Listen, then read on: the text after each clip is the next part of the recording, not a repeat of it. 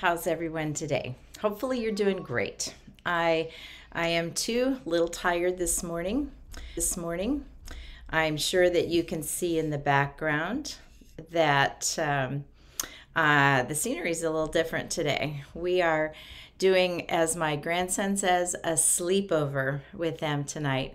Their parents are getting ready to move, and that's why the empty room behind me, I'm at their house, and they are doing some things where they're headed and needed a break with that. So we have spent the night and getting everything together here for them with the kids and stuff. So it's been really fun.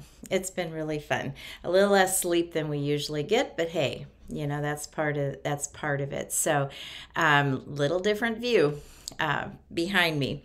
Today we're going to be talking about blocks and the type of blocks that you may want to add to your quilt as you begin the design process. I think it was lesson maybe 2 or 3, where I talked about starting to think about, you know, what the end result was going to be for you in terms of the actual quilt that you're going to make. And I drew out a plan at that time, and I knew that I wanted to use the theme fabric in some way, those bouquets of flowers in there, in my end result. And so I kind of started with that idea, started playing with it, got a design that I thought that I was going to be fairly happy with. And then when I finished the blocks last week and was looking to see if I needed to make any more to fill it out and finish it off, and the design that I had done wasn't quite working for me. And that often happens. I'll get an idea in my mind, I'll look at the fabrics, I'll think about that, and then the process will begin that I'll draw it out, and I'll kind of work from that for most of my block designs, etc. But because this one was a little bit different, doing color theory and doing the blocks specifically for a particular color, changed that up just a little bit. But that wasn't really what affected the design that I had. It was that it became too much and not enough in the right places. So I want to take you back and share with you a little bit of what that design looked like and what I was thinking. And as we do that, then we'll walk through how I go about designing a quilt. And I know that I do not do that the same way others do. They'll design from the very beginning, especially if they're choosing a particular block that they're working with on their quilt design. And I find that to be far quicker and a lot easier than starting, you know, with blocks. Because in a sense, I started a little bit backwards on this one because I knew that I wanted to teach color theory and I wanted to do it by the blocks, and the end result was going to be a little bit of a mystery. So the first thing that I think one needs to ask, regardless of what type of quilt that you're going to make, is, do you have an end size in mind? Are you making a lap quilt, a baby quilt, a full size, twin size, king size quilt? You need to know in terms of the big picture, what size do you want to end up with? And I was looking at possibly a wall hanging or a small lap size to finish this particular quilt off. So that was where my thinking came into play. And then the second thing that I need you to ask yourself in terms of a sampler is, are all your blocks going to be the same size, or are you going to mix that up a little bit? And that, you know, the variety of sizes. And I had chosen to begin with a variety of sizes. So let me share with you a little bit of that and the change of thinking. And then I want to go back and talk to you a little bit about filler blocks. So let's take a look. Here was my initial thought and thinking of how I wanted to do this quilt. And a couple of things worked really well. The blocks up against the theme fabric, which is right here, were wonderful. I was very pleased with that. But a couple of the things that I was, planning on doing here to add some size and depth to the quilt just did not work, no matter what I had done in here.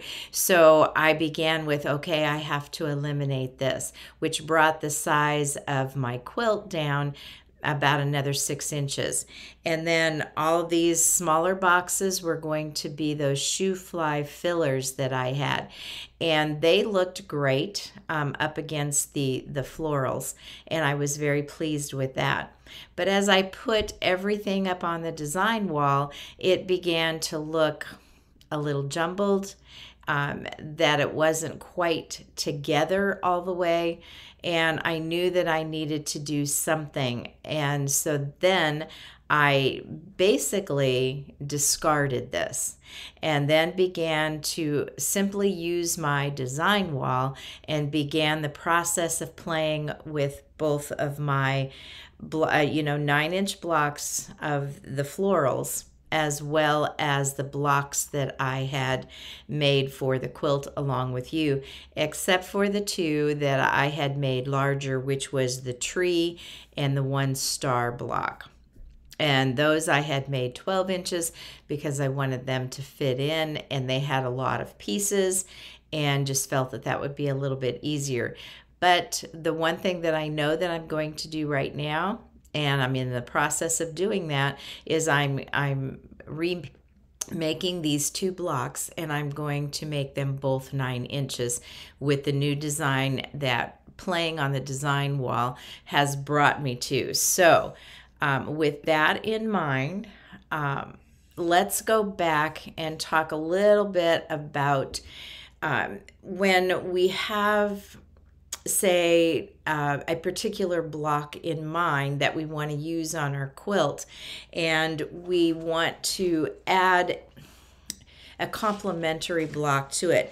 And why would that be a good idea?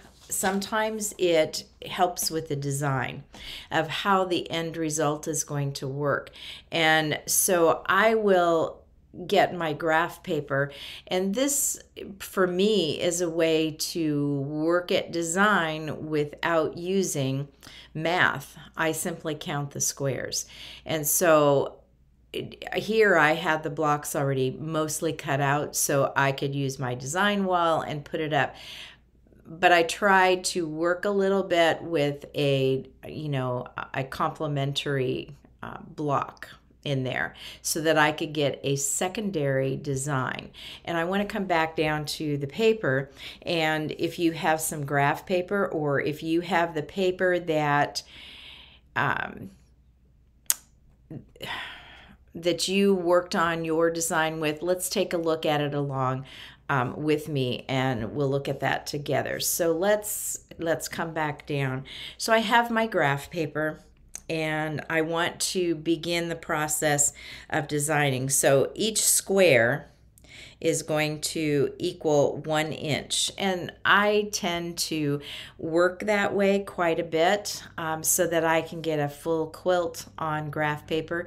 This happened to be in the back of a notebook, and it's not the best graph paper to use, but it works. But I do have a pad where I do most of my quilt designing on in terms of that, and you can also download from the internet graph paper, and so however you want to use that.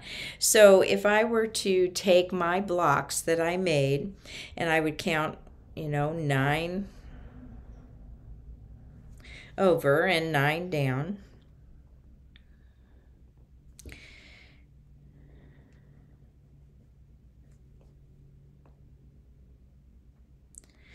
and there I have my first block. And this one could have been really any one of the blocks that I had, but now I want to put a complementary block with this and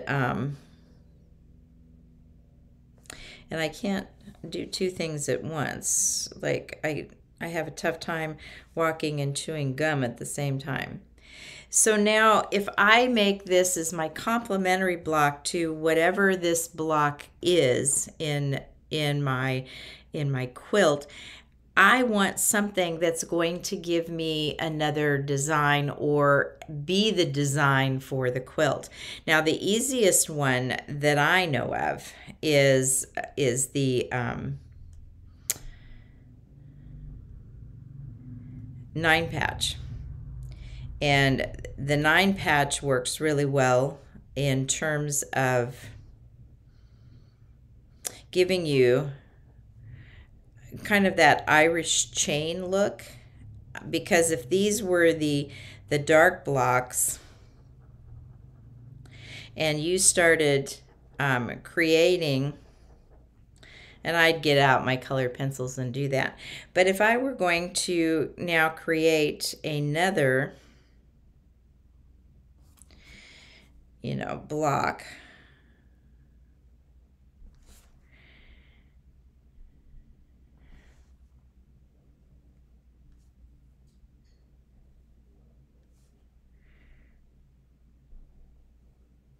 and I'm going to continue with that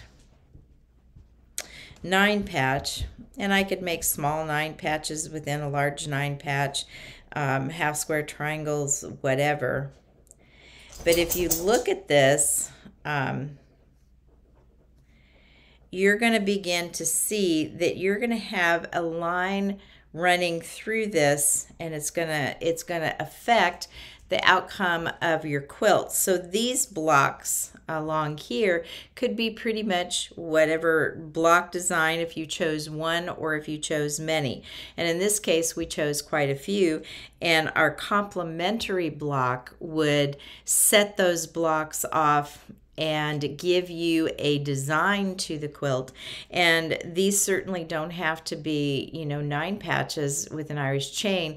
They just work well, they're easy, and they always look stunning as a complementary block.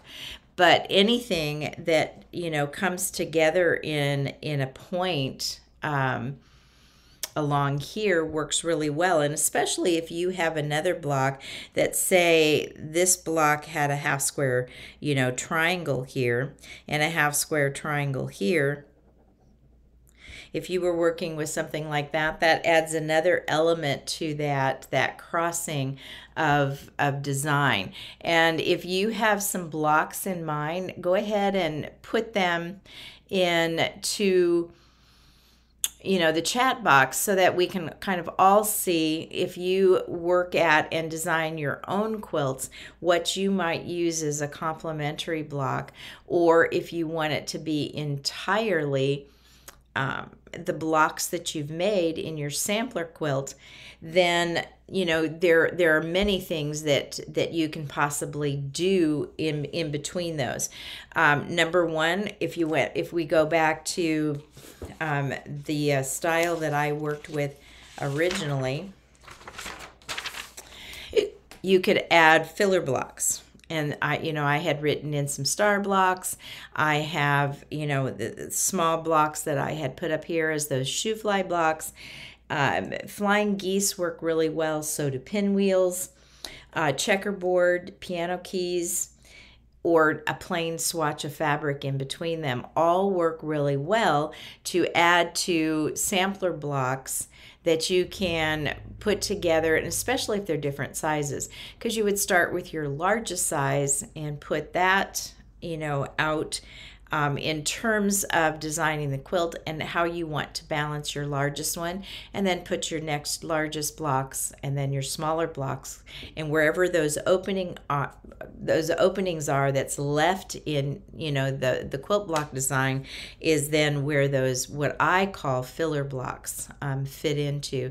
And then you make choices of, do you want them to be flying geese, do you want them to be 9 patches, pinwheels, whatever it is that will complement and work with the quilt design that you have. So what I'm working on and decided to use is I'm going to use my floral print, and I'm going to work with my blocks that I made. And my space is somewhat limited here. So we'll get an idea of what that is. And so when I put my blocks out, you know, those first three, and start to play with them, this is what ended up figuring out, and for me, looking the best that I could do. I put my blocks on each side. I put this in the middle. Then the next row, let me push that up out of the way. Then my next row would be, you know, the floral in the center, and my blocks on either side. And so now I have something that more or less looks like that. And what happens here, and I know that, let me see if I can get the camera up a little bit higher, and if that gives us a little bit more space to look at this.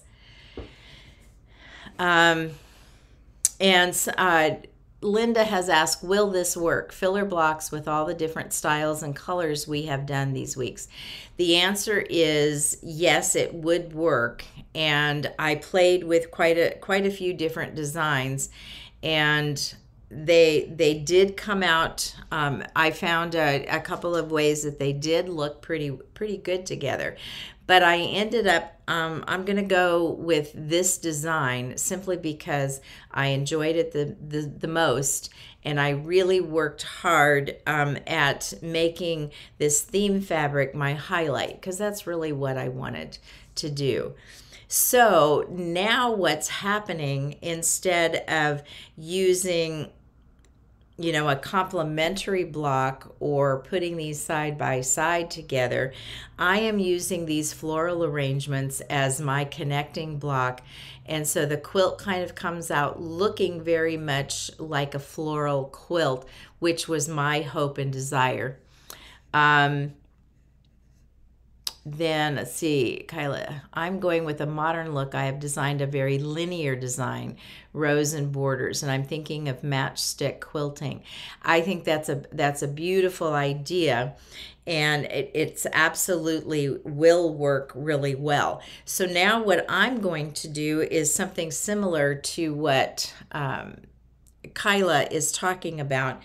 I looked at a lot of fabrics that I had in my stash, and I came up with this one as the one I felt complemented it the best. And so what I'm going to do is I'm going to do some sashing in between my blocks. It sets them off fairly well. And so in between, I'm using this lavender kind of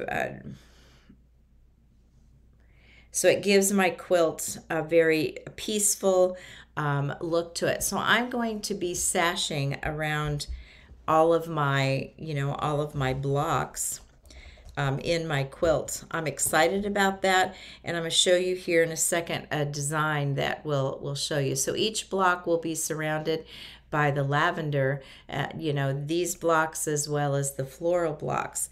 So when I got that done, that whole matchstick idea kind of fell into place for me just a little bit. And so I started playing on my design wall and working with my blocks, and I decided that I too wanted a modern look to this because the fabrics were so vivid and bright and used a lot of modern fabrics. So I designed my 6 blocks that we did, and the 6 floral arrangements from the fabric into this pattern. And this is the block that I felt looked the best in the center. It had some, some aliveness, so I'm going to put that one there. And then the other blocks will complement. And where I've drawn this funny little circle will be all of my floral prints that I cut out. and with the sashing, and then I felt that it needed something else. So I will be adding that lavender fabric along the side over here. I think I'm going to use either 9 or 12-inch strip along this side. And then I'm going to use all of the fabrics that I used in my blocks, and I'm going to use these matchsticks. What I haven't decided is whether I'm going to have them 6 inches long or if I'm going to go and create them 9 or 12 inches, depending on what they look like. And I'm going to do that both at the top and at the bottom of my quilt. And then this side will be wider, so this is going to be offset. And it increases my quilt to a good lap size quilt, and it gives it a little bit of a modern twist, and it's a lot of fun, and it looked really well when I was working with it on the design wall. And this is where I cannot say enough how much a design wall really helps in terms of being able to play and get a real feel for how that quilt is going to look. And so this is not the way to design a quilt or anything. It's the way that works for me, and I want to share it with you. But I also know that some of you have a lot of different ideas and ways that you go about putting your quilt together and designing it. And some of you probably use one of the new the EQ programs or another computer program, and that can make it really easy to do. I don't have, the EQ program, and I understand that Quilter Select and Alex Anderson just came out with a new one that is supposed to be very easy to work with, and an excellent tool. So I can't wait to kind of see and assess that, because it may push me over the edge to purchase a computer design program, because that could certainly help. But I do have a lot of fun of putting my work up on the design wall and really working with it until I find something that strikes a chord with me. And I'll play on graph paper, and I'll do a lot of drawing. My colored pencils and and a good movie on TV works really well too.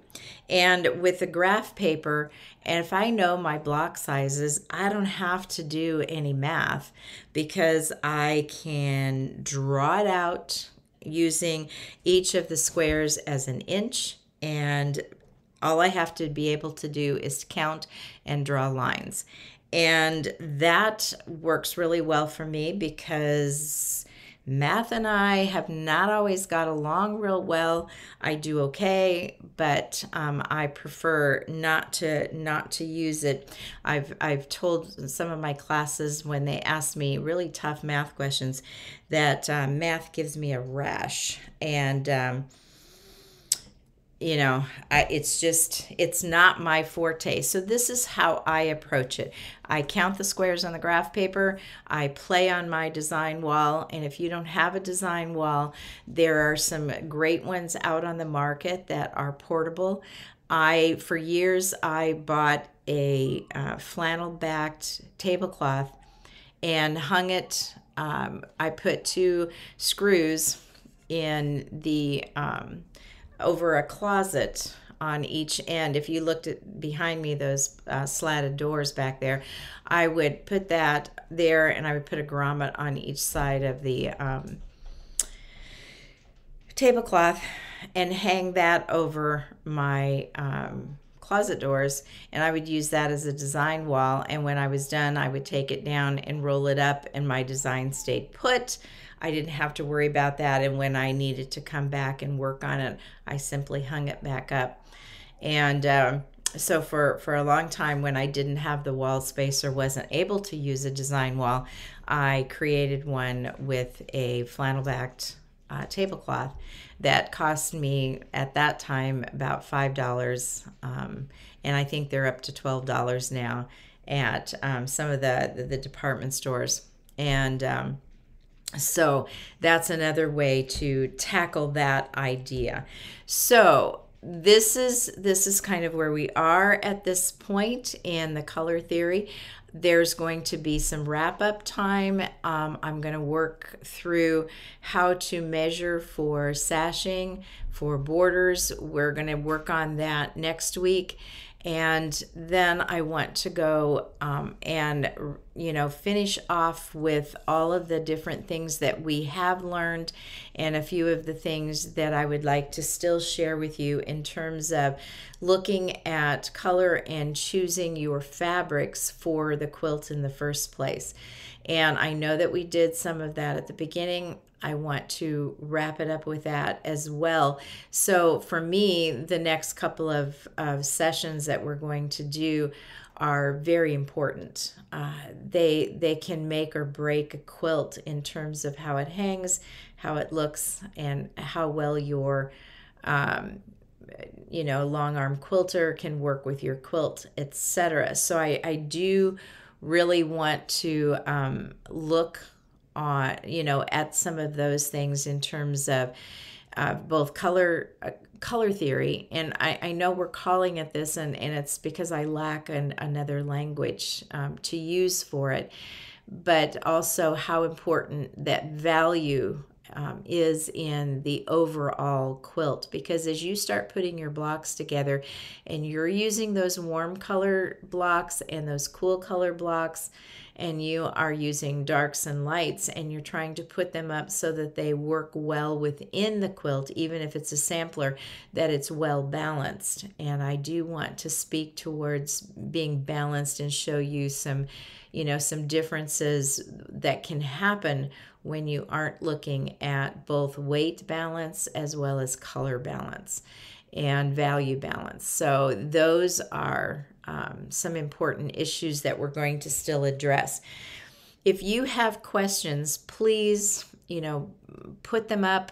Ask. I know we can't talk back and forth on this, but you can certainly ask your questions on the forum or here in the chat box in the coming weeks to wrap this up. And I would love to see some of your end results of how you put this quilt together. And I think it would be really helpful to each other if we had that as well.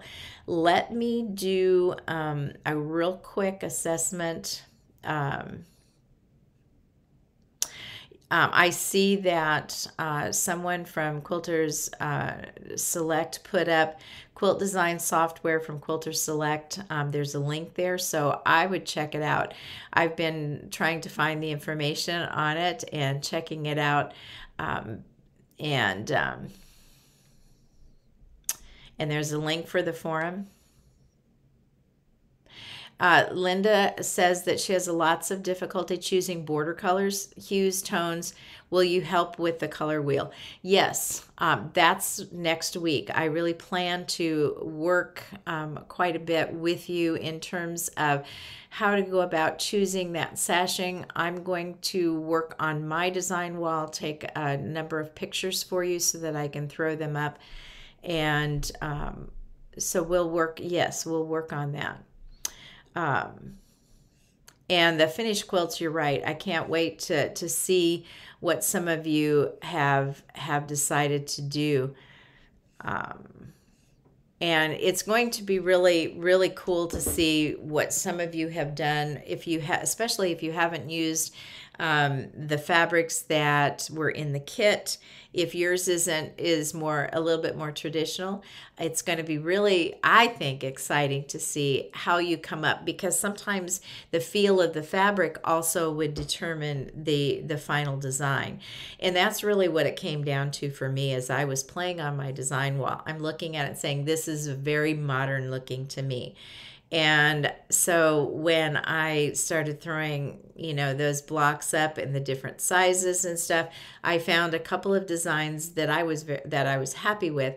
And then it struck me that somewhere in my memory bank, I had seen something similar to this with the strips of fabric at the top and bottom. And little bit offset. So then I started playing in that, and then I kind of fell in love. So I hope to have it pretty much together for you for next time, or at least up on the design wall with all the parts and pieces in place, so that we can play, and that we can talk about choosing border fabrics, that we can talk about choosing the kind of sashing that you want in between, and the hues and the value of those and what they should or should not be. So I'm excited about that part of it, excited to see your work.